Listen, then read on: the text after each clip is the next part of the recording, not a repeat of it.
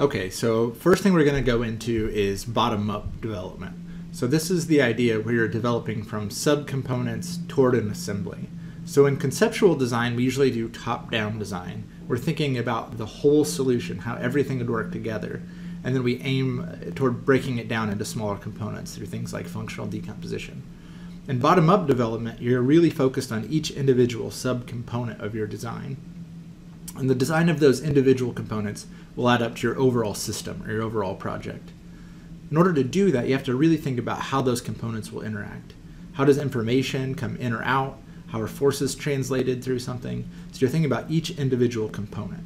So you can think if you're at a large car manufacturer and you're in charge of developing the transmission, you're going to need to know what systems interface with that and how those systems are designed so that you can design your piece to work just right. So you could think about maybe you're developing the fuel container in a car. Well, it needs to fit in a certain area, and it's pretty flexible about exactly what shape it could take. So knowing what space you have available to you would help you in that design. That's a good way to think about bottom-up development. So establishing those interfaces will really allow you to design each subcomponent independently, and that helps a lot with allowing all of your teammates to work together toward a larger project if each person can take responsibility for one or more subcomponents that will then go into your overall assembly. So this is a useful way to get your whole team involved in the design process. Alright, so if we start to look at what those interfaces might be, we can give some examples from different types of projects. So if you're looking at a mechanical project, you want to think about how the different physical parts connect with one another. So what are those connection points? Think about what types and what fasteners might be used. So are you going to hold this thing together with rivets or bolts? Or are you going to weld something? And you also want to think about some of the forces that are being handled by each element in your design so that you can design them to be able to handle the forces being applied to the system.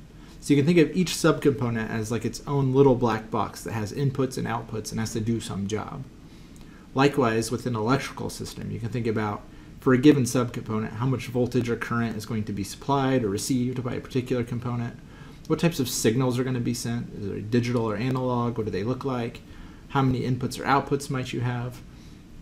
And then going into software, you might think about, okay, what does each function in this software do? And how does it communicate with the main program? You might think about what the inputs and outputs are for each system and how many. So those are kind of the types of things you want to understand so that you can understand for the subcomponent you're designing exactly what are the constraints. So we're going to do an example here from the Camp Riley team and their sailboat project. So the sailboat project was to take this small sailboat they had at Bradford Woods, the camp that the team works with, and make it so that someone who did not have use of their hands and arms could steer the boat. So they want to be able to control the rudder with any of the campers who might show up. So this team took this project on. You may have seen the boat in our labs. And if they want to break that overall design down into subcomponents, they came up with something that looks like this.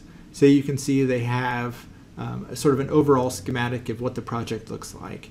And this is for control of the rudder. So they have a joystick and a sip and puff user interface. So they're thinking about exactly how does the user interface with this. They have an Arduino which is going to control the system. They have a regulator for the Arduino and one for a servo. And then there's a battery that powers the whole project and then the servo motor. So all of those things combine to be able to control the steering. So that's kind of how they broke down their project into subcomponents and looked at what connects with what. And then if they look at this going into a little bit different perspective, they say, okay, the user is going to operate either the joystick or the sip and puff. And in response to that, we're going to have a user interface that gives feedback so that you know exactly what the rudder is doing. So that's giving you feedback to the user. And also you'll have the microprocessor that takes the information from the user, translates it to the servo motor, and the servo motor actually controls the rudder. So you can see, looking at this from both perspectives, how they broke those down into subcomponents.